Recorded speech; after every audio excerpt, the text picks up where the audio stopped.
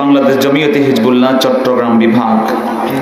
উপস্থিত রয়েছেন অন্যান্য উলামায়ে কেরাম, মুআজ্জাজ মুহতারাম মেহমানানে আযম, মুরব্বিয়ানে কেরাম, কলিজার টুকরা আমার যুবক ভাইয়েরা, ছোট্ট সোনামণি শিশু বন্ধুরা, পর্দার অন্তরালে যারা অবস্থান করছেন তারা, এবং বিশেষ করে এই মাদ্রাসার আজিজ তোলাবা সম্মানিত আছেন কেরাম, আপনাদের সবার খেদমতে আলোচনার শুরুতে আরো একবার নিবেদন করছি ইসলামী সম্ভাষণ সশ্রদ্ধ সালাম।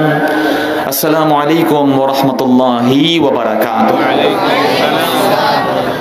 সম্মানিত হাজিরিন, সবার আগে সর্বপ্রথমে আমরা শুকরিয়া জ্ঞাপন করছি আল্লাহ সুবহানাহু ওয়া তাআলা জাল্লা জালালুহু ওয়া আম্মা নওয়ালুহুর আলিশান দরবারে যে আল্লাহ রাব্বুল আলামিন আমাদেরকে আজকে মেহেরবানি করে আজকের এই মাহফিলে এই শামিয়ানার নিচে বসার তৌফিক দিয়েছেন। আমরা শত মায়ের শত সন্তানকে আল্লাহ সুবহানাহু ওয়া তাআলা এই যে সুযোগটুকু দিলেন জীবনের কিছু অংশ এই দ্বীনি মাদ্রাসার বাগানে কাটানোর, যে মাদ্রাসার যে ফুলগুলো এখানে ফুটছে তাদের উদ্দেশ্য বড় ভালো। স্কুল কলেজে পড়া বরং সেখানে পড়াশোনার মতো ছাত্রের প্রয়োজনীয়তা আছে। মাদ্রাসায় বহু মাদ্রাসা বাংলাদেশে আছে। পাশাপাশি নিষেধ করেন, কথা বলে নিষেধ করেন, পাশাপাশি আমাদের মাদ্রাসাগুলোর লক্ষ্য উদ্দেশ্য আজকে তাদের টার্গেট থেকে বিচ্যুত। এখনই মাদ্রাসায় আমরা যারা পড়াই আমাদের মাথায় টেনশন থাকে যে আমার ছেলে চাকুরি কি করতে পারবে, বড় হয়ে কি করবে, সে কি ডাক্তার হতে পারবে, ইঞ্জিনিয়ার হতে পারবে, বিসিএস ক্যাডার হতে পারবে। এমন চিন্তা আমাদের শুরু থেকেই এসে যায় এবং আসাটা স্বাভাবিক, এটি বাই নেচার এসেই যায়। কারণ মাদ্রাসা থেকেও বহু ছেলে ইউনিভার্সিটিতে চান্স পাচ্ছে, ঠিক কিনা বলে? মাদ্রাসায় পড়াই দারুন নাজাত মাদ্রাসা, এখান থেকে প্রতি বছর 150-এর উপরে প্রতি বছর গড়ে ঢাকা ভার্সিটিতেই তারা কেবলমাত্র ঢাকা বিশ্ববিদ্যালয়ে চান্স পায়। আলহামদুলিল্লাহ বলেন ভাইরা আমার। কিন্তু আজকে যে মাদ্রাসায় আমরা বসে প্রোগ্রাম করছি সেই মাদ্রাসা এই সমস্ত স্রোতের বিপরীতে প্রতিষ্ঠিত মাদ্রাসা। আজকে আমাদের কওমি মাদ্রাসার ভাইরা তারাও মান নিয়েছেন, তারাও মাস্টার্সের মান পেয়েছেন, আলহামদুলিল্লাহ বলেন। এটি অত্যন্ত ভালো উদ্যোগ। কিন্তু আমরা যেই মাসলাক, যেই মাশরাব, যেই মাদ্রাসা, যে মহান আল্লাহর ওলির দিক ও নির্দেশনায় মাদ্রাসা চলছে, পীর সাহেবুদ্দিন কিবলার দিক ও নির্দেশনায় চলছে, এই মাদ্রাসার লক্ষ্য উদ্দেশ্য অনেকটা ডিফারেন্ট।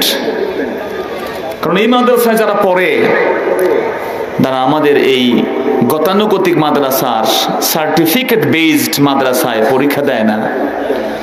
তাদের উদ্দেশ্য একটাই, তা হচ্ছে আল্লাহর পথের পথিক হওয়া। তাদের উদ্দেশ্য একটাই যে আল্লাহর দ্বীনের দায়ী হওয়া। তাদের উদ্দেশ্য একটাই যে আল্লাহর দ্বীনের ইলমে অর্জন করে দ্বীনি আলেম হওয়া। কথা বলতে হবে, ঠিক কি না? অতএব এই প্রচন্ড স্রোতের বিপরীতে খড়কুটোর মতো এই মাদ্রাসাগুলো গড়ে উঠছে। একটা দুইটা নয়, বাংলাদেশে প্রায় 2000-এর উপরে দ্বীনি মাদ্রাসা ইতিমধ্যে প্রতিষ্ঠিত হয়ে গেছে। কথা বলেন, ঠিক কি না? প্রিয় ভাইয়েরা, এই জন্য আল্লাহ সুবহানাহু ওয়া তাআলা আমাদেরকে এমন কিছু ইখলাসের উপরে নির্ভরশীল মাদ্রাসার কিছু ছাত্রদের সাথে, কয়েকজন মুআল্লিমের সাথে, একজন মাদ্রাসার প্রতিষ্ঠাতার সাথে বসার তৌফিক দিয়েছেন, যাদের উদ্দেশ্যের মধ্যে কোনো ভেজাল আছে বলে আমরা মনে করি না। আমি আপনার সাথে একমত হতে পারবো কিনা জানি না, বা আপনারা আমার সাথে একমত হতে পারবেন কিনা জানি না, তবে আমি বিশ্বাস করি যারা আপনার সন্তানকে মাদ্রাসা দিয়েছেন তাদের মতো মুখলেস, তাদের মতো দিল দরদি, তাদের মতো সন্তানকে উৎসর্গীকরণকারী এমন বান্দা বাংলাদেশে খুব কমই আছে। এই জন্য ভাইয়েরা, নিঃসন্দেহে দ্বীনের মূল লক্ষ্য উদ্দেশ্য হচ্ছে ইখলাস। আল্লাহ সুবহানাহু ওয়া তাআলা একটাই আদেশ করেছেন যে আমরা যাতে করে ইখলাসের সাথে কাজ করি, মুখলিসিনা লাহুদ্দিন। ধর্মের ক্ষেত্রে আমরা ইখলাসকে যদি গালেব করতে পারি তাহলে আমাদেরকে মদত করবেন একজন, জোরে বলেন তিনি কে? আল্লাহ। অতএব যখন তাম পৃথিবীর মানুষ আমল হারা, বাংলাদেশের অধিকাংশ মাদ্রাসাগুলো আজকে আমল, আকীদা, লেবাস, পোশাক শূন্য, বিভিন্ন বৈষয়িক চাপের কারণে, বিভিন্ন ষড়যন্ত্রের শিকার যখন মাদ্রাসা শিক্ষা আজকে, ঠিক সেই সময় এমন একটি যুগান্তকারী প্রতিষ্ঠান, এটি সময়ের দাবি ছিল এবং সেই সময়ের দাবির আলোকে আমাদের এই মাদ্রাসা তার পদচারণা শুরু করেছে।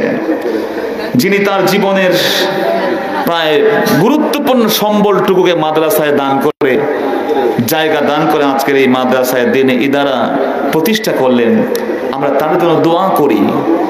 আমরা দোয়া করি তাদের সন্তানদের জন্য, আমরা দোয়া করি তার ইখলাসের উপরে এগিয়ে আসার জন্য, যাতে করে এই মাদ্রাসা কখনোই বিফল না হয়, যাতে করে এই মাদ্রাসা আলোর মুখ দেখে বলেন আমিন।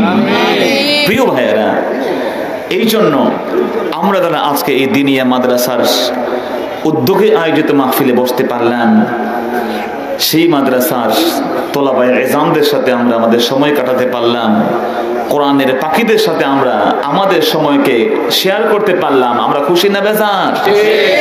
রাসূল বলেছেন, খায়রুকুম মান তাআল্লামাল কোরআনা ওয়া আল্লামা।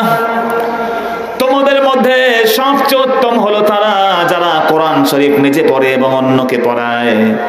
আমার প্যারা হাজিরিন, আমার রাসূল যাদেরকে উত্তম বলেছেন, এমন কিছু উত্তম মানুষের সাথে আমরা বসে আছি, ঠিক কিনা জোরে বলে? আল্লাহ পাক আমাদেরকে কবুল করেছেন, আমরা সকলে শুকরিয়া গুজার করব। কালিমাতুশ শুকর, আলহামদুলিল্লাহ,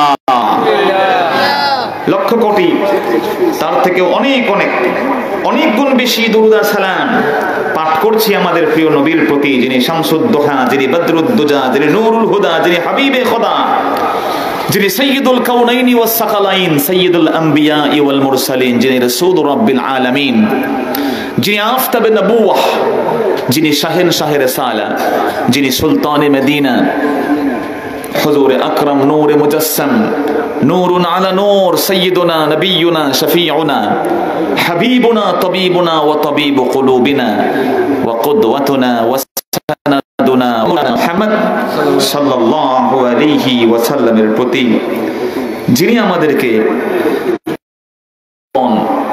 আমাদের এই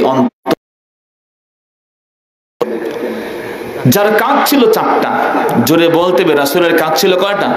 চারটা। The four obligatory duties of the prophet. প্রত্যেক নবীর, বিশেষ করে আমার নবীর চারটা মেইন দায়িত্ব ছিল। এই চারটা দায়িত্বের প্রশংসা করেছেন নবী ইব্রাহিম আলাইহিস সালাতু ওয়াস সালাম। সুবহানাল্লাহ বলেন। নবীজি পৃথিবীতে আসেন নাই, আমার রাসূল পৃথিবীতে তার আগমন হয় নাই, তখনই নবী ইব্রাহিম আলাইহিস সালাতু ওয়াস সালাম কাবার প্রাঙ্গণে তার সন্তান ইসমাঈল আলাইহিস সালাতু ওয়াস সালামকে নিয়ে আমার নবীর আগমনের জন্য দোয়া করে দিয়েছে। আল্লাহ নবী ইব্রাহিম সেই দোয়া করেছেন। হযরত ঈসা আলাইহিস সালাতু ওয়াস সালাম শুভ সংবাদ দিয়েছেন। ঈসা আলাইহিস সালাতু ওয়াস সালাম বলেছেন, ইয়াতি মিন বা'দি ইসমুহু আহমদ, আমার পরে এমন এক সন্তান পৃথিবীতে আসবে যিনি শেষ নবী হবেন, তার নাম হবে বড় সুন্দর, তার নাম হবে আহমদ। সুবহানাল্লাহ। তার নাম হচ্ছে মুহাম্মদ, তার নাম কি? মুহাম্মদ, তার নাম আহমদ। এই শুভ সংবাদ দিয়েছেন নবী ঈসা আলাইহিস সালাতু ওয়াস সালাম। এইজন্য আল্লাহর হাবিব বলেন, আনা দাওয়াতু আবি ইব্রাহিম ওয়া বিশারাতু আখি ঈসা। রে দুনিয়ার মানুষ শোনো, আমি মুহাম্মদের অস্তিত্ব হলো আমার বাবা ইব্রাহিম করেছেন, আর আমার আগমনের শুভ সংবাদ দিয়েছেন আমার জন্মের 1000 বছর পূর্বে নবী ঈসা। সুবহানাল্লাহ। নবী ইব্রাহিম দোয়া করেছেন, রব্বানা ওয়া وابعث فيهم رسولا منهم يتلو عليهم آياتك ويعلمهم الكتاب والحكمة ويزكيهم الله أكبر বলে নবী ইব্রাহিম আলাইহিস সালাতু ওয়াস সালাম দুহাত তুলে সন্তানকে নিয়ে সম্মিলিত জন মুনাজাত করেছেন। সম্মিলিত মুনাজাত করে তিনি বলেছেন, মাবুদ নেক আমল আমি এইটা করলাম তোমার জন্য, তোমার কাবা ঘর বানিয়েছি, পৃথিবীর বড় দুর্গম দুর্গম পাহাড় থেকে সেই পাথরগুলো সংগ্রহ আমি করেছি। 5টা পৃথিবীর দুর্গম পাহাড় থেকে পাথর সংগ্রহ করেছেন। জাবালে আবি কুবাইসের পাথর, তুরে সিনার পাথর, হেরা গুহার পাথর, এই সমস্ত বড় বড় জাবালে রহমতের পাথরগুলো সংগ্রহ করে নবী ইব্রাহিম আলাইহিস সালাম আল্লাহর ঘর তৈরি করলেন। আল্লাহর ঘর তৈরি করা কি ইবাদত কিনা? জোরে বলেন। তা আল্লাহর ঘর তৈরি করে কি আল্লাহর ঘরের পূজা তিনি করেছেন? না। মুসলমান আল্লাহর ঘরের পূজা করে না, আল্লাহ করে না। মুসলমান হাজরে আসওয়াদের পূজা করে না। মুসলমান ইবাদত করে ওই ঘরের মালিক যিনি, জোরে বলেন তিনি কে? আল্লাহ জানিয়ে দিয়েছেন, ফালইয়াবুদু রাব্ব হাযাল বাইত, তোমরা ইবাদত করো ওই ঘরে তিনি। তাহলে আমরা কোন পাথরের কোন ঘরের কোন মূর্তির পূজা মুসলমান করতে পারে? এই জন্য ভাইয়েরা নবী ইব্রাহিম আলাইহিস সালাতু ওয়াস সালাম ভালো কাজ ইবাদত আল্লাহর ঘর তৈরি করে দুহাত তুলে সন্তানকে নিয়ে ইজতিমাই মুনাজাত করেছেন। ঠিক কি না বলেন? যদিও আমাদের অনেক ভাইয়েরা ইজতিমাই মুনাজাত নিয়ে আজে বাজে কথা বলেন, আল্লাহ তাদেরকে বুঝদান করুক, জোরে কোন আমিন। রাসূল সাল্লাল্লাহু আলাইহি সাল্লাম আর সাহাবায়ে কেরামদেরকে নিয়ে দোয়া করেছেন। হ্যাঁ, যদি নাও যে খুব বেশি পাওয়া যায় না দোয়া রাসূল করেছেন বলে সবাইকে নিয়ে, কিন্তু রাসূল তো বলেছেন, রাসূল যা করেছেন তা যেমন হাদিস। ও আমার মুসলমান ভাইরা, রাসূল যা বলেছেন তা কি হাদিস নয়? তা তো হাদিস। এবং হাদিসের সংজ্ঞার মূল শুরুই হলো কাউলুন। মুহাম্মদ সাল্লাল্লাহু আলাইহি ওয়াসাল্লাম যা বলেছেন, যার পারমিশন দিয়েছেন, সবগুলোর নাম হাদিস। সুবহানাল্লাহ বলেন। আল্লাহ নবীকে জিজ্ঞেস করা হয়েছে, আইয়ুদ দুআই আসমা, নবী কোন সময় দোয়া করলে কবুল হয়? রাসূল বলেছেন 2 সময় দোয়া করলে কবুল হবে। একটা হলো মাঝরাতে দোয়া করলে, আর একটা হলো দুবুরা কুল্লি সালাতিল মাকতুবাত, প্রত্যেক ফরজ নামাজের পরে দোয়া করলে কবুল করবেন দ্রুত একজন, তিনি কে? আমি আপনাকে বুঝাতে পেরেছি কিনা জানি না ভাইরা। যদিও রাসূল নাও করেন, তর্কের খাতিরে মানলাম, কিন্তু রাসূল তো বলেছেন। রাসূল বলেছেন, তাতে মানতে আমাদের সমস্যা আছে না। এখানে আমরা তর্ক না করলে অসুবিধা নেই। ফরজ নামাজের পরে দোয়া করা ওয়াজিব নয়, ফরজ নয়, সুন্নত মনে করেন না, মানলাম। করলে বিদআত হবে এগুলো বলে না, এগুলো বলে সমাজে ফিতনা করা যাবে না। আমরা ফিতনা চাই না, আমরা ঐক্য চাই। কথা বলেন ঠিক কি না?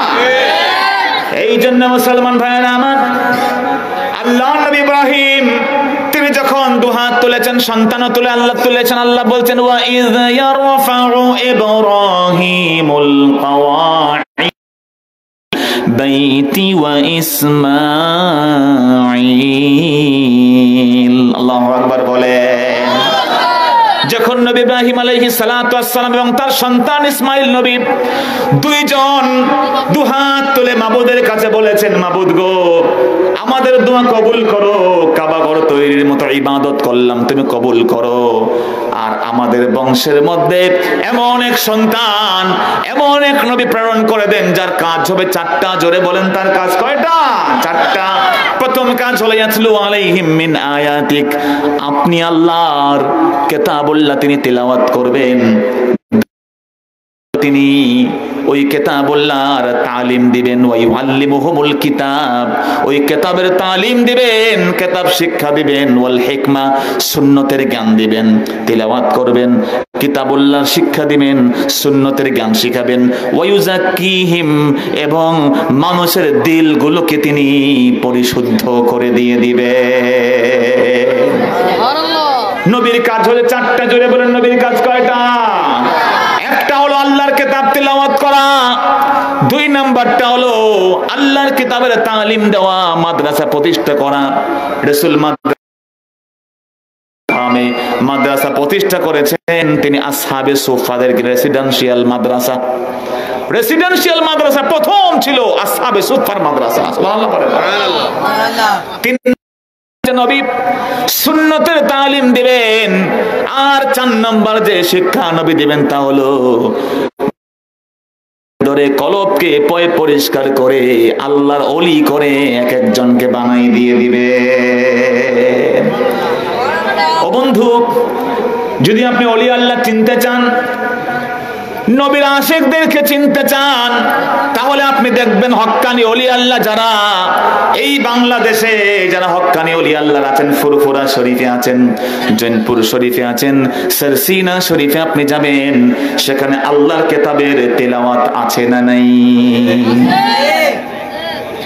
2 নাম্বার হচ্ছে কিতাবের শিক্ষা, সেখানে আল্লাহর কিতাবের তাফসীর করে করে পড়ানো হয়, আছে না নাই? 3 নাম্বার হলো সেই জায়গাতে আপনি পাবেন সুন্নতের শিক্ষা, তার নামটাই তো হলো দারুস সুন্নাহ। কথা বলেন ঠিক কিনা? সেখানে সুন্নত পাগড়ি ছেলেদের মাথায় মাথায়, বলেন তো আছে না নাই? এই ছেলেগুলোর গায়ের ভিতরে গুল জামা আছে না নাই? এই ছেলেগুলোর মধ্যে সুন্নত তরিকার আওয়াবিন আছে না নাই?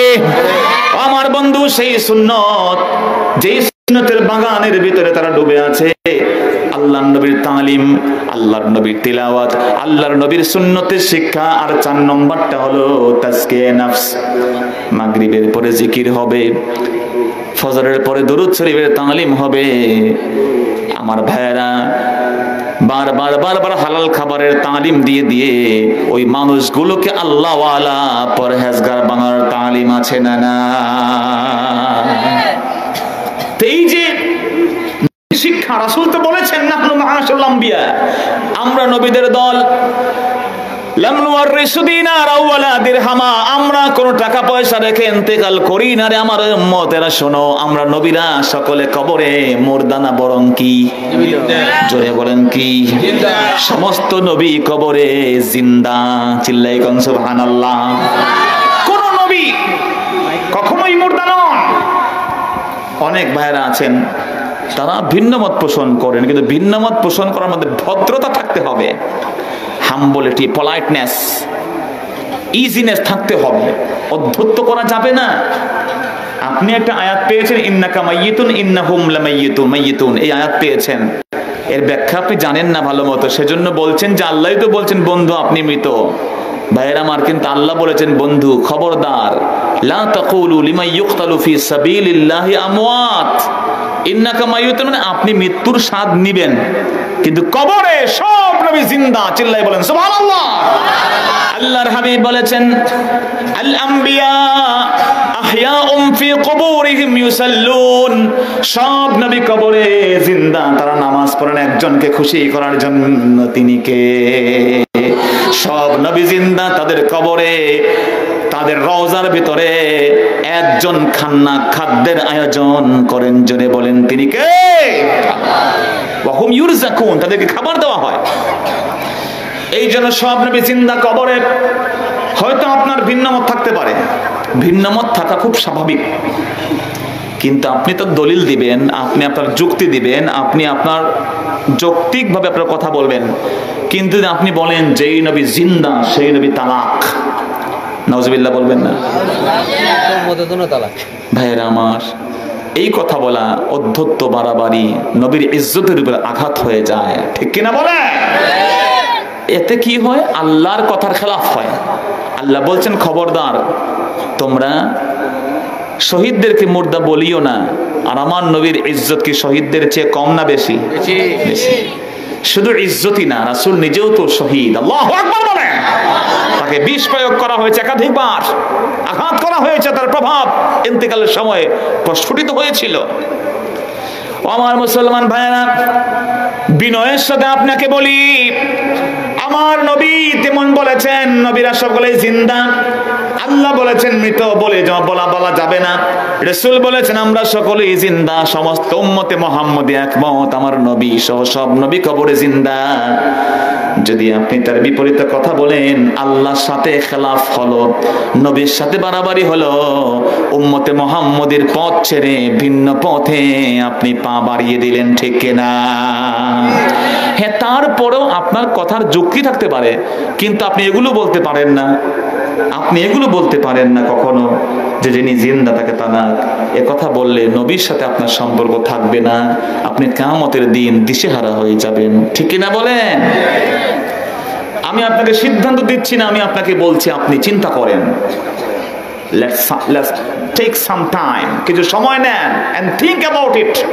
এ নিয়ে চিন্তা করেন আপনি, আপনার দিল আছে, you have neutral heart, আপনার নিরাপদ দিল আছে। ইস্তাফতি কলবাকা ওয়া ইন আফতাকাল মুফতুন, মুফতিরা ফতোয়া দিলেও কলবকে জিজ্ঞেস করো, is he write or wrong, সে কি ভালো না সত্য না মিথ্যা। ও মুসলমান ভাইরা, এই জন্য রাসূল করিম সাল্লাল্লাহু আলাইহি ওয়াসাল্লাম বলেছেন আমরা সকল নবীর দল, আমরা টাকা পয়সা রেখে ইন্তেকাল করি না, আমরা যা রেখে যাই তা হচ্ছে ইলম, আমাদের গুনাহগুন। আমাদের ইলম যে কবুল করবে তারাই সত্যিকার আমার নবীর ওয়ারিস হয়ে যাবে। এই যে ছেলেগুলো পড়ছে তাদের উদ্দেশ্য একটা, আলেম হওয়া। কোনো সন্দেহ আছে ভাই? ও বন্ধু, এই ছেলেগুলো যে আলেম হতে মাদ্রাসায় ভর্তি হয়েছে তাতে কোনো সন্দেহ আমরা করি না। যখন ছেলেগুলো কিন্ডার গার্ডেনে যায়, যখন ছেলেগুলো সকালবেলা প্রাইভেট পড়তে যায়, সেখন ছেলেগুলো কেমনে কেমনে দুনিয়ার বাতাসের সাথে তারা ম্যাচিউরিটি অর্জন করবে, সেজন্য ফাইট করবে, সেই যুদ্ধে লিপ্ত হয়ে যায়। যখন ছেলেগুলো স্কুলে গিয়ে গিয়ে কেমনে কেমনে ডাক্তার ইঞ্জিনিয়ার হবে সেই চিন্তায় ব্যস্ত, সেই যুগে এই ছেলেগুলো আলেম হওয়ার জন্য। আল্লাহু আকবার। ধন্য আপনি বাবা, ধন্য ওই সন্তান যারা আপনার সন্তানকে আল্লাহর জন্য কোরবানি করে দিয়েছেন। আল্লাহু আকবার বলেন। এই জন্য রাসূল বলেছেন যে ব্যক্তি মান তালাবা রিদাল্লাহ বিসাখাতিন নাস, এই দুনিয়ার ভিতরে যে মানুষের সন্তুষ্টি চায়, আল্লাহকে নাকশ করে, মান তালাবা রিদান নাস বিসাখাতিল্লাহ, দুনিয়ার কোন মানুষ যদি আল্লাহকে নাখুশ করে দিয়ে মানুষের সন্তুষ্টি কামনা করে, আল্লাহ রাব্বুল আলামিন তার উপরে নাখুশ হয়ে যান। শুধুমাত্র তাই না, মানুষকেও তার উপরে নাখুশ করিয়া দেন। নাউযুবিল্লাহ। আর মান তালাবা রিদাল্লাহ বিসাখাতিন নাস, আর যে ব্যক্তি দুনিয়ার মানুষ কি বলল না বলল সেই চিন্তা করে না, কেবল সে চায় একজনকে সন্তুষ্ট করতে। জোরে বলেন তিনি কে? যে আল্লাহর সন্তুষ্টি চায়, দুনিয়ার মানুষ নাখোশ হোক সেদিকে তাকায় না। আমার আল্লাহ বলেন, আমার আল্লাহ তাকে যেমন ভালোবাসবেন, দুনিয়ার সব মানুষের ভালোবাসা প্রেম উৎসর্গ তার প্রতি ঢেলে দিয়ে দিবে। এজন্য সন্তুষ্ট করতে হবে একজনকে। জোরে বলেন তো তিনি কে? ও বন্ধু, এজন্য আপনি সফল, কোনো সন্দেহ নেই। কারণ এই মাদ্রাসায় যারা এখানে পড়ছে, এরা জিকির করছে, আজকার করছে, কলবকে পরিশুদ্ধ করছে ভাইয়েরা। এজন্য আমরা আরো একবার এই মাদ্রাসায় যারা যিনি প্রতিষ্ঠা করেছেন, তারা সময় দিয়েছেন, যারা এখানে আপনার মনে করেন, সবাইকে আল্লাহ কবুল করুন, এই দোয়া করি। জোরে করুন আমিন। প্রিয় বন্ধুরা, যারা আশপাশে আছেন বসে যান, বসে যান বাবা, প্লিজ বসে যান। আর 2-5 করে বসলে মাহফিলটা সুন্দর হবে, ঠিক কিনা বলেন? মনি তিনি এসে গেছেন, এসে পৌঁছে গেছেন ইনশাআল্লাহ। আমরা আশা করি তার কাছে আমরা নিজেদেরকে প্রেজেন্ট করব। তিনি প্রতিনিধি, এই দরবারের একজন প্রতিনিধি, কথা বলেন ঠিক কিনা? এই জন্য প্রিয়ারা হাজিরিন, আল্লাহ রাসূল সাল্লাল্লাহু আলাইহি সাল্লাম তার মধ্যে মোস্ট ইম্পর্টেন্ট গুণ হচ্ছে তাজকিয়া। নিয়ে বাকি সময় কথা বলবো। আল্লাহ যেন তৌফিক দেন। জোরে কোন আমিন। হ্যাঁ, শিক্ষা বহু মাদ্রাসায় আছে ভাই, শিক্ষা বহু মাদ্রাসায় আছে, তেলাওয়াত বহু মানুষের আছে, সুন্দর সুন্দর করে তেলাওয়াত পড়ে, কিন্তু সুন্নত দাড়ি মুখে নাই, লেবাস পোশাক বুকে নাই, তার মধ্যে আমলের কোনো বালাই নাই। এমন কারি সাহেব বাংলাদেশে ও পৃথিবীতে আছে না? নেই? আছে। যাদের তেলাওয়াত শুনলে আপনি অবাক হয়ে যাবেন। তিলাওয়াত বহু জায়গা আছে। রাসূল বলেছেন এমন একটা দিন আসবে কিছু কিছু মানুষের এমন সুন্দর তোরে আর ঢুকবে না। 2 নাম্বার আমার ভাইরা, তালিমুল কোরআন, কোরআনের শিক্ষা বহু জায়গাতে আছে, আছে না নাই?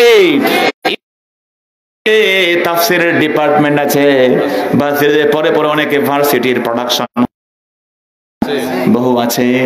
বের হয়ে বাজে বাজে কথাও কিন্তু সমাজে বলছে মানসুখ আয়াত নাকি কোরআন শরীফে নাই। নাউযুবিল্লাহ। ভার্সিটির মাল কি আমাদের দেশে আছে না নাই? আছে। আল্লাহ বলছেন মা নানসাখ মিন আয়াতিন আও নুনসিহা নাতি বিখাইরিম মিনহা আও মিসলিহা। আল্লাহ বলছেন আমি আল্লাহ কোরআনের পাকের কোন একটা আয়াতকে যদি মানসুখ করে দেই, সাথে ওই জায়গাতে আরেকটা সুন্দর আয়াত অথবা তার চেয়ে আরো সুন্দর কিছু নাজিল করে দিয়ে দেই। আল্লাহ নিজে বলছেন আমি আয়াতকে মানসুখ করি, আয়াতের হুকুমকে রহিত করি, আর সে বলছে কোনো মানসুখ কিছু নাই। নাউযুবিল্লাহ বলবেন না? হাদিস শরীফেও মানসুখ আছে। নামাজের মধ্যে আল্লাহ নবী সাহাবীর আগে কথা বলতেন, কিন্তু পরে যখন আল্লাহ বললেন কুমু লিল্লাহি কানিতিন, নামাজের ভিতরে কথোপকথনকে বন্ধ করে দিলেন কে? রাসূল আগে বলেছেন খবরদার কবর জিয়ারত করিস না আমার উম্মত, কবর জিয়ারত করলে তাদের উপরে লানত দিবেন আল্লাহ। কিন্তু রাসূল তারপরে বললেন আগে তোমাদেরকে নিষেধ করতাম কবর জিয়ারত থেকে, কুনতু নাহাইতুকুম, আমি আগে তোমাদেরকে মানা করতাম কবর জিয়ারত থেকে, এখন করো, কারণ কবর জিয়ারত করলে আখিরাতের কথা স্মরণ করিয়ে দিবেন কে? আল্লাহ। ও ভাইয়া, রাসূল যে বলেছেন আমি আগে মানা করতাম এখন করছি না, উইথড্র করে দেওয়া হলো। কথা বলেন ঠিক কি না? 3 দিনের বেশি কুরবানির গোশত জমা করে খেতে পারবে না। রাসূল মানা করেছিলেন লা ইয়াহতাকিরান্না আহাদুকুম ফাওকা সালাস, 3 দিনের বেশি কুরবানির গোশত জমা করে খেতে পারবে না। কিন্তু এখন রাসূল বলেছেন এখন করো। যদি 3 দিনের বেশি কুরবানির গোশত না খাওয়া যাইতো তাহলে ফ্রিজের ব্যবসা সব বন্ধ হয়ে যেত। ঠিক কি না বলে? তো ফ্রিজের ব্যবসা আছে না নাই? আছে। যারা খালি হাদিস হাদিস মানে তাদের ঘরে ডিপ ফ্রিজ আছে না নাই? আছে। আছে। এজন্য বন্ধু আপনাকে বুঝতে হবে যে মানসুখ আয়াত, যাই হোক কোরআনের তালিম আছে, তারপরে হাদিসের জ্ঞান, হাদিস ডিপার্টমেন্ট আছে না নাই? আল হাদিস এন্ড ইসলামিক স্টাডিজ আছে বিভিন্ন ইউনিভার্সিটি। কিন্তু ভাইরা যেই জিনিস নাই তা হচ্ছে তাজকিয়াতুন নফস, তা হচ্ছে অন্তরের পরিশুদ্ধি।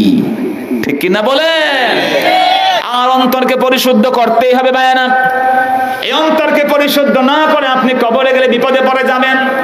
আল্লাহ রাব্বুল আলামিন সেজন্য বলছেন ইয়াউমা লা ইয়ানফাউ মালু ওয়ালা বানুন মান আতাল্লাহ বিকলবিন সালিম। এই পৃথিবীতে তোমার সন্তান, তোমার সম্পদ কোনোই কাজে আসবে না রে বান্দা। কাজে আসবে একটা জিনিস, যে আমি আল্লাহর কাছে একটা নিরাপদ দিল নিয়ে হাজির হয়ে যাবে। সুবহানাল্লাহ। এই জন্য অন্তরের পরিশুদ্ধি, অন্তরের পরিচ্ছন্নতা, অন্তরকে একেবারে ধুয়ে মুছে পরিষ্কার করার দরকার আছে না নাই? আছে। ভাইয়েরা এই অন্তরের পরিশুদ্ধির কাজ হচ্ছে সবচেয়ে বড় কাজ, the most important part human being. একজন মানুষের সবচেয়ে গুরুত্বপূর্ণ কাজ হচ্ছে দিলকে সাফ সাফাই করা। কারণ মানুষ গঠিত হয় 2টা এলিমেন্ট নিয়ে, একটা হচ্ছে দেহ আর রূহ। কলব আছে, রূহ আছে, আর তার দেহ আছে। কিন্তু দেহের মূল্য বেশি না রুহের মূল্য বেশি বলেন তো? রুহের মূল্য বেশি। দেহটা অন্ধকার থাকে, যখন রুহ আসে দেহটা আলোকিত হয়ে যায়। সুবহানাল্লাহ বলেন। রুহটাও কিন্তু অন্ধকার থাকে, কিন্তু যখন রুহের ভিতরে আমার ভাইরা জ্ঞান ঢুকে যায় তখন রুহটাকে আলোকিত করে দেন কে? আবার সেই জ্ঞানটা অন্ধকার যখন ওই জ্ঞানের ভিতরে ওহির জ্ঞান এসে যায়, ওই ওহির জ্ঞানটাকে আমার আল্লাহ আলোকিত করে দেন। সুবহানাল্লাহ। অতএব দেহের মূল্য অবশ্যই আছে, ঠিক আছে, কিন্তু তার চেয়ে বেশি রুহের মূল্য বেশি। যেমন যদি আপনার আব্বা মনে করেন অসুস্থ, এত অসুস্থ যে হাঁটতে পারেন না, চলতে পারেন না, গোসল করতে নিজে পারেন না, নিজে ঠিক মতো বাথরুমে যেতে পারেন না, আপনি কি কখনো আপনার আব্বাকে কবরে দিয়ে রেখে আসবেন? এখন রুহুটা আছে, কি আছে? জীবন দিয়ে আব্বা আম্মার খেদমত আমরা করি, ঠিক কিনা বলে? কিন্তু আবার দেখা যায় আপনার যুবক বন্ধু, আপনার কি বন্ধু যুবক অ্যাক্সিডেন্ট করে মারা গেছে, মনে করেন জীবনের খুব বসম ফ্রেন্ড, তো বন্ধু, তার সাথে আপনার না উঠলে না বসলে ভাল লাগে না, কিন্তু আল্লাহ মাফ করুন সুন্দর দেহ, তরতাজা শরীর, কিন্তু আল্লাহ রুহুটা নিয়ে গেছেন। যদি আপনাকে বলে আজকের রাতটা তোমার বন্ধুর লোকে ঘুমাও, কালকে কবরে নিয়ে যাবেন, আপনি ঘুমাবেন? আপনি ভয় পাবেন, আপনি ভয় পাবেন না? জি ভাইরা, আপনি ডরায়া ভয় পায়া দৌড়াইবেন, ভাই আমি বন্ধু তো ছিল, এত জীবন নাই এখন, তার সাথে আমি কেমনে থাকবো? প্রিয় ভাইরা, তার মানে বোঝা গেল যে সুন্দর দেহ থাকার পরেও, সুন্দর দেহ থাকার পরেও সবকিছু ঠিক আছে, কিন্তু আপনার বন্ধুর রুহুটা নাই, তার কোনো মূল্য নাই। আর আপনার আব্বা শরীর সুন্দর না, হাড্ডি বের হয়ে গেছে, গোস্ত শরীরে কিচ্ছু নেই, কিন্তু তার মূল্য আছে না নাই? কারণ আপনি জানেন আপনার আব্বার কদমে হাত দিলে, আপনার আব্বার শরীরে তেল মালিশ করে দিলে, আপনার আব্বার ওষুধটা খাওয়ায়া দিলে, আপনার আব্বাকে বাথরুমে নিয়ে প্রস্রাব পায়খানা করাইলে আপনার আব্বা যেমন খুশি হবে, আপনার বাপ মার সাথে খুশি হবে না আরেকজন। জোরে বলেন তিনি কে? কে সব খুশি হবেন? আপনার এখানে কে? আপনি কথা বলেন, আচ্ছা কথা বলবেন না। ভাইয়েরা আমার, আপনি আসেন না, টের পেয়েছে আলহামদুলিল্লাহ। ভাইয়েরা আমার দেখেন, তাহলে বাপ মার খেদমত করা দরকার আছে। কেমন দরকার? কারণ তাদের খুশির উপরে আমার আল্লাহ খুশি, তাদের খুশির উপরে খুশি কে? আল্লাহ।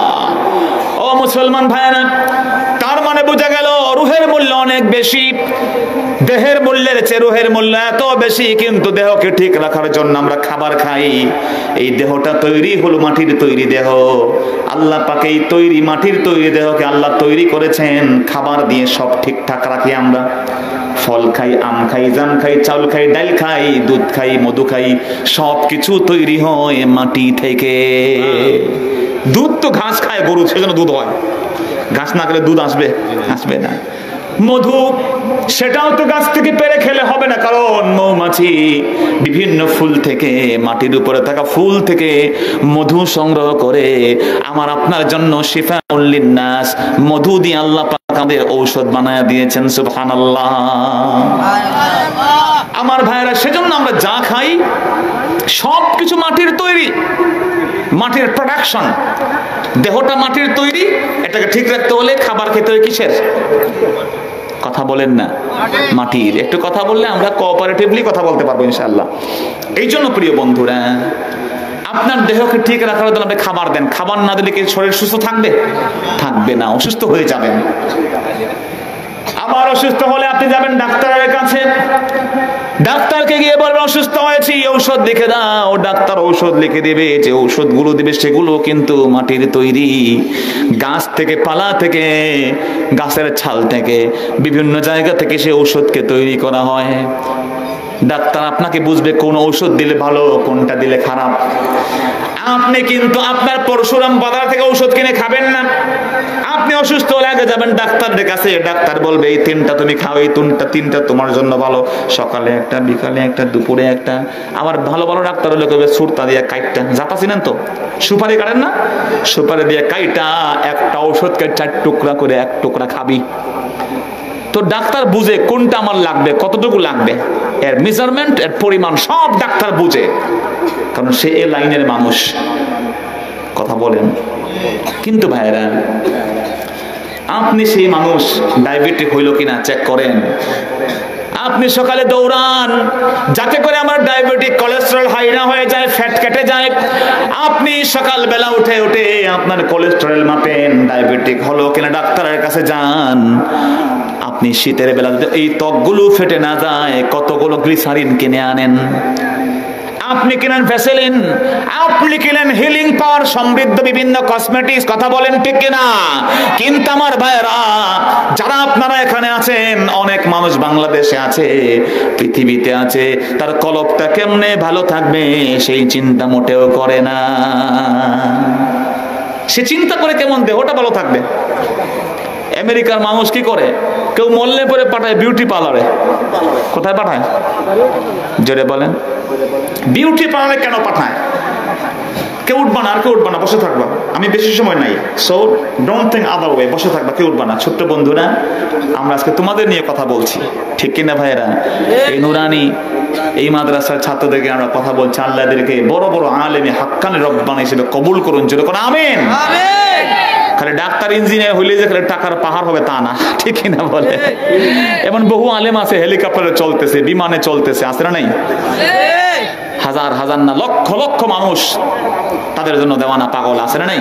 আছে। তো হবে কি আপনার ডাক্তার ইঞ্জিনিয়ার কয়জন আপনারা চিনে ভাই?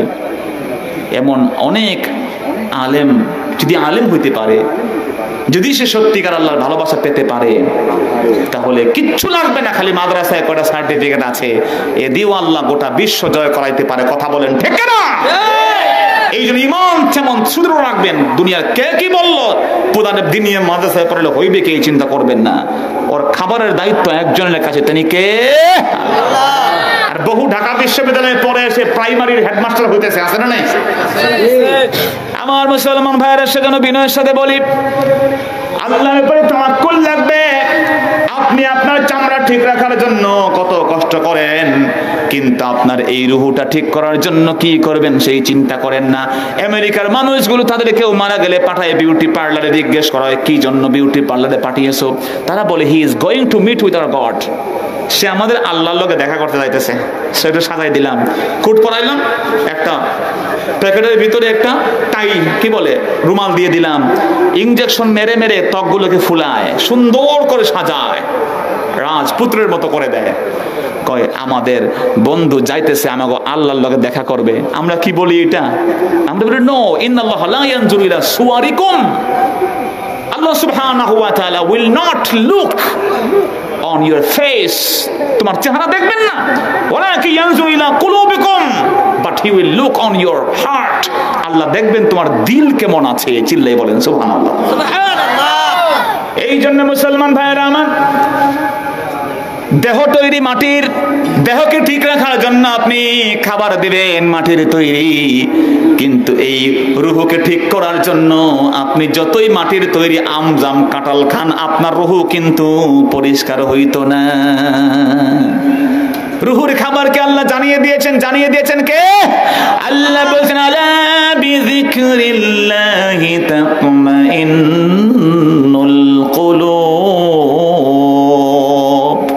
আল্লাহ বলছেন তোমার এই কলবের মধ্যে আল্লাহর জিকির যখন চালু হবে, ওই কলবটাকে শান্ত স্নিগ্ধ করে দিবেন একজন, তিনি কে? এই জন্য ভাইরা আল্লাহর এই দিন কলব, এই কলবটা এত গুরুত্বপূর্ণ। লোকমান হাকিম যখন রাজার রাখাল ছিলেন লোকমান হাকিম, বন্ধুরা সবাই বলল লোকমান বড় বুদ্ধিমান রাজা, আপনি তাকে আপনার মন্ত্রী বানায়া দেন। Lokman is very intelligent, very clever, very talent, তাকে আপনার মন্ত্রী বানায়া দেন। তখন রাজা বললেন মন্ত্রী বানামো, একটু পরীক্ষা করি তো কেমন লোকমান বুদ্ধিমান। তোমরা তো বলতেছো বুদ্ধিমান, ও আসলেই বুদ্ধিমান কিনা বুঝতে হবে। বসেন না, বসে যান, তো বুদ্ধিমান করে দেখতে হবে। এখন সে পরীক্ষা করবে। আমাদের দেশেও মন্ত্রী আছে না নাই? পরীক্ষিত মন্ত্রী হইলে আমরা কিন্তু রডের বদলে আর বাস খাইতাম না, কথা কোন ঠিক কিনা? জোরে বলেন ঠিক কিনা? আর মন্ত্রীরা মাদ্রাসায় পড়লে কোনোদিন দুর্নীতিও করতো না, কথা বলেন ঠিক কিনা? আমার ভাইয়ারা, সেজন্য বিনয়ের সাথে বলি, রাজা বললেন, যাও লোকমান, তুমি তো রাজার রাখাল হয়ে আছো, যাও বাগানে গিয়ে একটা বকরি কুরবানি করে বকরির সবচেয়ে উত্তম অংশ নিয়ে আসো জবাই করিয়া। রাজার আদেশ পেয়ে লোকমান চলে গেলেন, বকরি কুরবানি করিয়া সবচেয়ে উত্তম অংশ বকরির হার্ট কলব নিয়ে আসছে। সুবহানাল্লাহ। রাজা বলেন, you are very talent, exactly, তারা যা বলছে তুমি ঠিকই, আসলে ভালোই বুদ্ধিমান। রাজা পরীক্ষা কোনো শেষ করে না, রাজা তো বুদ্ধিমান, করে যে এর ভালো মতো মন্ত্রী বানাবো, বুঝে শুনে বানাই, পরে আবার বিপদে না পড়ে যায়। কথা কোন ঠিকই না? বললো যাও, আরেকদিন যাও, সবচেয়ে ওর্স্ট নিকৃষ্ট পার্টটা নিয়ে আসো। আগে তো আনছো সবচেয়ে ভালোটা, সবচেয়ে খারাপটা নিয়ে আসো। যাও। লোকমান আবার হাজির করছে জবাই করিয়া, আবার সেই হার্ট নিয়ে আসছে। আল্লাহু আকবার বলে। এখন তো রাজা কই, জল্লাদ বি প্রিপেয়ার্ড, তৈরি হও, এর কল্লা ফেলাই দেব।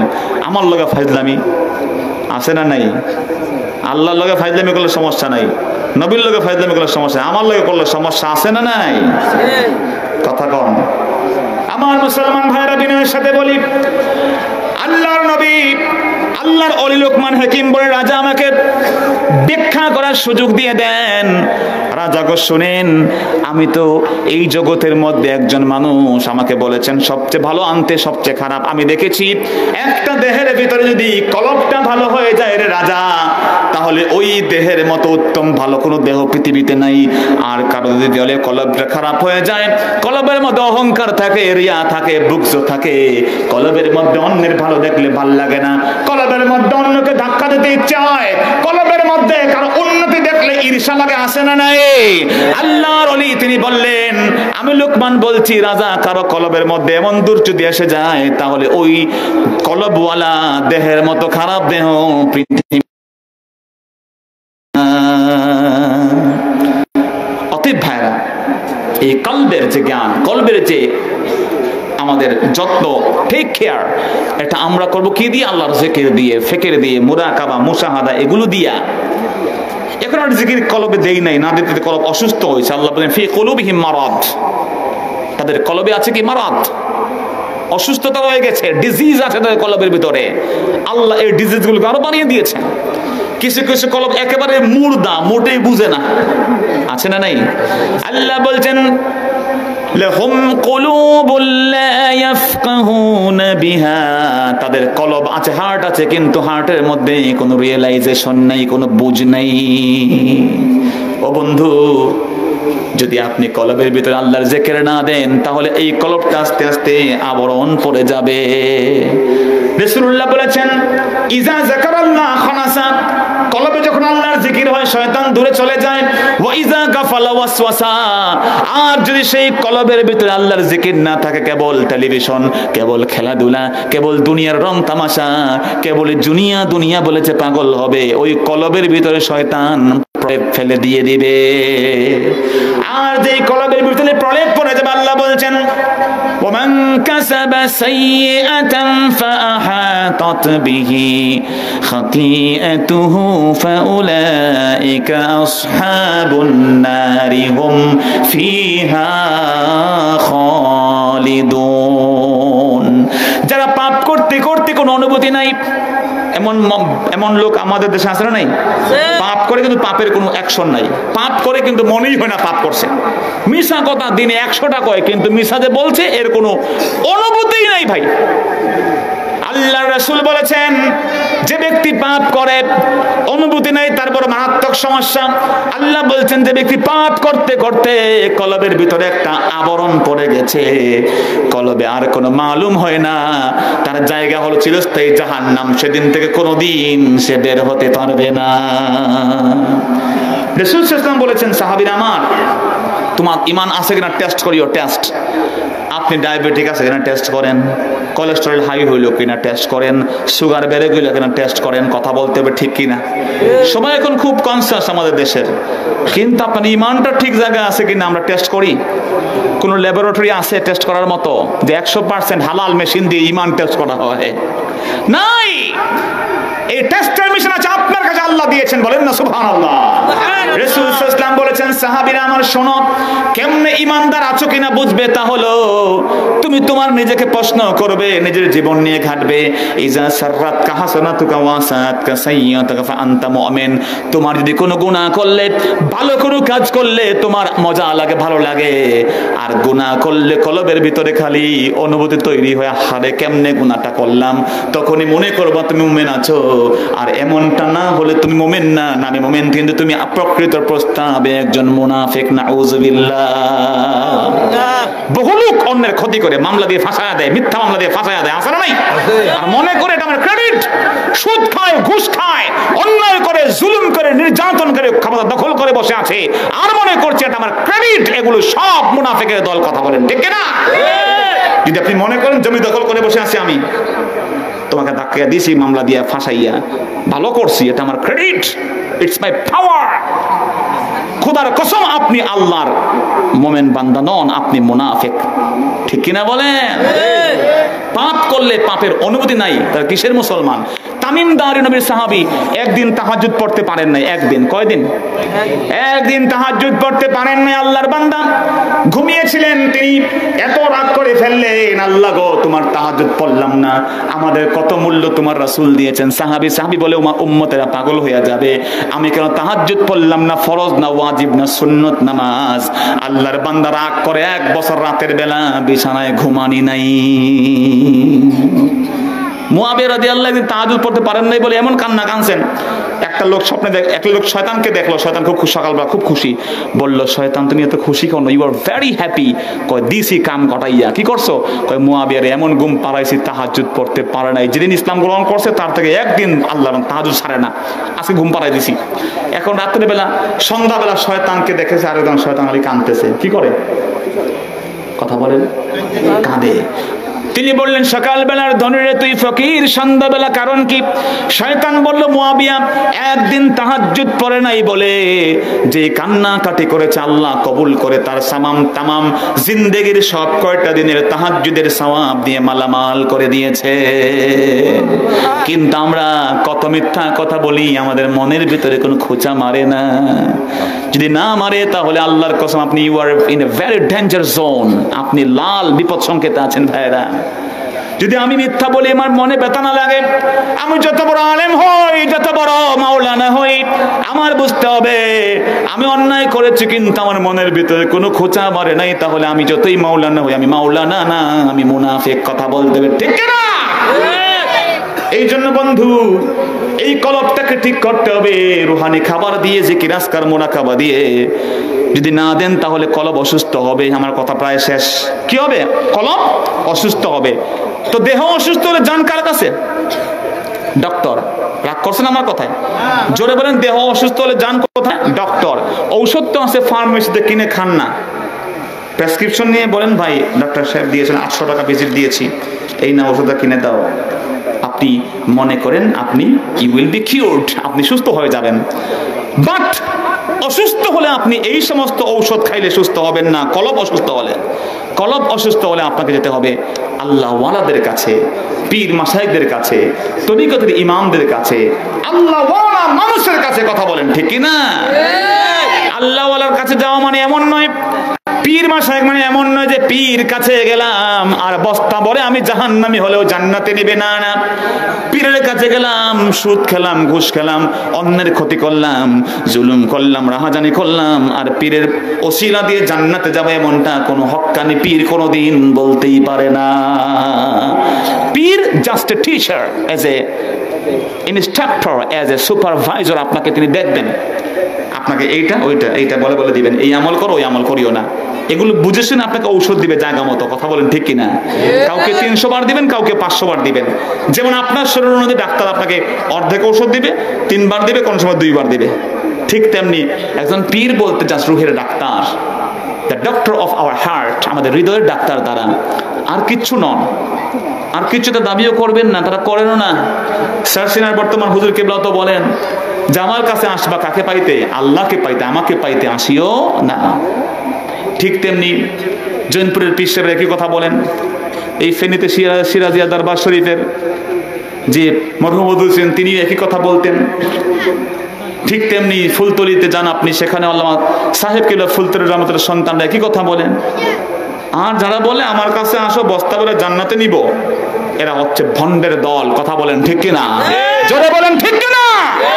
হক্কানি ওলিদেরকেও তাদের বিরুদ্ধেও গর্জে ওঠা দরকার আছে না নাই? ওরা বলে যে আমি মা ফাতেমা হচ্ছে আমার বিবি, নাউজুবিল্লাহ বলেন। যদি বলে আমি গেলাম আল্লাহর দরবারে, দেখলাম আল্লাহ বড় টেনশনে আছেন, আমি কেমন পরে আল্লাহ টেনশন মুক্ত হলেন, বুঝতে হবে ফেরাউন হামানের চেয়ে বড় কাফেরের সন্তান। কথা বলেন ঠিক না? এগুলো বললে ইমান থাকার কথা। কারণ ফেরাউন রাতের বেলা আল্লাহকে ডাকতো, ও বলতো আল্লাহ তুমি তো জানো আমি তোমার গোলাম, এগোরে বুঝে আল্লাহছি যে এগো পানি আমি দিব, এই দিব সেই দিব। আল্লাহ এক পায়ের উপরে দাঁড়ায় রাতের পর রাত আল্লাহকে ডাকতো, আল্লাহ তুমি আমার বেইজ্জত করিও না। কথা বলেন। এই জন্য ভাইরা, আজকে যে মাদ্রাসায় আপনারা এসেছেন, এই মাদ্রাসাটা এই দিল পরিশুদ্ধ করার একটা মার্কাজ। এই মাদ্রাসা রুহানি চিকিৎসার একটা মার্কাজের সূচনা হচ্ছে এই মাদ্রাসা। এই মাদ্রাসায় আপনি যখন সন্তানকে দিবেন ইখলাসের সাথে দিবেন। এই মাদ্রাসায় যারা সন্তানকে দিয়েছেন তাদের দিল পরিষ্কার, তাদের রূহ পরিষ্কার, তাদের দিলের ভিতরে আল্লাহ সুবহানাহু ওয়া তাআলা রাজি খুশি বিদ্যমান। কথা বলেন ঠিক কিনা? কারণ তাদের মধ্যে বৈষয়িক পৃথিবী পাওয়ার মনে করার আশা নাই। তারা সন্তানকে উৎসর্গ করে দিয়েছেন একজনের জন্য, তিনি কে? আল্লাহ। এই জন্য ভাইরা, আমরা পীর মাশায়েখদের কাছে, উস্তাদ যারা হক্কানি ওলি আল্লাহ, তাদের কাছে আমরা যাব আমাদের রুহের চিকিৎসার জন্য। যেহেতু এই রুহটাকে আল্লাহ পাক দেখবেন। আল্লাহ বলেছেন ইয়াউমা লা ইয়ানফাউ মালু ওয়ালা বানুন, সন্তান টাকা পয়সা কোনো কাজে আসবে না, আসবে একটা জিনিসটা হচ্ছে তোমার এর নিরাপদ দিল। আমরা যেন কিয়ামতের দিন একটা নিরাপদ দিল নিয়ে হাজির হতে পারি, বলেন আমিন। আমরা যেন এই মাদ্রাসার ওসিলাতে দিল পরিশুদ্ধ করার আওয়াবিনের শিক্ষা, পাগড়ির শিক্ষা, গোল জামার শিক্ষা, মিসওয়াকের শিক্ষা, 5 ওয়াক্ত নামাজের শিক্ষা, সালাতুল লাইল তাহাজ্জুদের নামাজের শিক্ষা, 20 রাকাত তারাবির নামাজের শিক্ষা, আল্লাহ আল্লাহ আল্লাহ আল্লাহ জিকিরের শিক্ষা আমরা পেতে পারি। আমাদের এই এলাকাটা, এই মাদ্রাসা যেন ইলমে দ্বীন এবং শরীয়তের একটি পূর্ণাঙ্গ মার্কাজ হয়ে যায়, সেই তৌফিক আল্লাহ পাক দান করুন, জোরে বলেন আমিন। আল্লাহ সুবহানাহু ওয়া তাআলা এই মাদ্রাসাকে মানজালে মাকসাদে পৌঁছে দিন, আমিন। অনেক কষ্ট, অনেক ত্যাগ, অনেক তিতিক্ষার বিনিময়ে এই মাদ্রাসা প্রতিষ্ঠিত হয়েছে। যে আল্লাহর বান্দা নিজের জীবনের বড় মূল্যবান সম্পদ জমিটা আল্লাহর উদ্দেশ্যে দান করেছেন, তার পাওয়া চাওয়া কিছু নেই। তার পাওয়া চাওয়া হচ্ছে একটাই, যে আল্লাহর রেজা এবং খুশি, যেন তার রেজা এবং খুশি আল্লাহ তাকে করে দেন। কিয়ামতের দিন যেন এগুলো নাজাতের জরিয়া হয়ে পড়েন, আমিন। আপনারা পারেন সহযোগিতা করতে, আপনারা টাকা পয়সা দিয়েও পারেন আপনার সন্তানটাকে দিয়ে পারেন। আরেকটা সন্তান পড়তে পারে না, তাকে বলবেন তুই তো পড়তে পারিস না, 2000 টাকা মাসে লাগে আমি তোকে দিব, তুই আমার পক্ষ থেকে পড়। ফেনী শহরে গেলে 4জন 5জন বন্ধু বান্ধব নিয়ে খেতে বসলে 2000 টাকা চলে যায় ভাইয়েরা। আপনি সেই ট্যাকল করেন, এই টেকনিক অবলম্বন করে একটা সন্তানকে প্রতি মাসে 2-3 হাজার 1000 দিয়ে পড়ান না, এই ছেলে আপনার ছেলে হবে কিয়ামতের দিন। এই ছেলে আপনাকে জান্নাতে নেওয়ার জারিয়া হবে, কোনো সন্দেহ আছে? এই জন্য ভাইয়েরা, প্রকৃত বুদ্ধিমান সে আল কাইয়িস মান দানা নাফসা ওয়া আমিলা বিমা ফিল গাদ। বুদ্ধিমান সে যে পরকালের হিসেব করে, যে আগামী দিনের জন্য সঞ্চয় করে। এই সঞ্চয়গুলো আমাদের থাকবে। আল্লাহ সুবহানাহু ওয়া তাআলা সে মর্মে আমাদেরকে সুযোগ গ্রহণ করার তৌফিক দিন, আমিন। এই মাহফিলকে আল্লাহ পাক কবুল করুন, আমিন। মাহফিলের শেষ পর্যন্ত আল্লাহ পাক আমাদের কন্টিনিউ করার তৌফিক দিন। অনেক সুযোগ ওলামা ইকরাম এখানে আছেন, কথা বলবেন। আমি আরেকটা জায়গায় যাওয়া লাগবে, আমি দোয়া নিতে শুধুমাত্র এসেছি। আমি দেখতে চাই যে দিনিয়া মাদ্রাসার মাহফিল আমাকে যখনই বলা হয়েছে, আমি বললাম যদি তালিমের পরে একটু সময় সুযোগ হয় আমি কথা বলবো। আমাকে অনেক দূরে যেতে হবে, কুমিল্লার এলিয়টগঞ্জে, অনেক দূর। এর আমি সময় আর নিব না। আমাদের প্রধান অতিথি মহোদয় আছেন, আমাদের আব্দুল কাদের সাহেব অত্যন্ত ভালো কথা বলেন। আরও আসাদুল্লাহ সাইফি, আব্দুল বাতেন চৌধুরী সাহেবের মতো যোগ্য ওলামায়ে কেরাম, সুমধুর কণ্ঠস্বর তারা আছেন। বাকি কথা বলবেন, আপনারা কেউ আশপাশে দাঁড়িয়ে থাকবেন না। নামাজ ইনশাআল্লাহ হয়তো যথাসময়ই হবে, আপনারা মাহফিলে এসে থাকবেন। এই উদাত্ত আহ্বান দেখে আজকের মতো এখানে বিদায় নিচ্ছি। বেঁচে থাকা আবার দেখা হবে। ওয়া আখিরু দাওয়ানা আলহামদুলিল্লাহি রাব্বিল আলামিন। ওয়া আসসালামু আলাইকুম ওয়া রাহমাতুল্লাহি ওয়া বারাকাতুহু।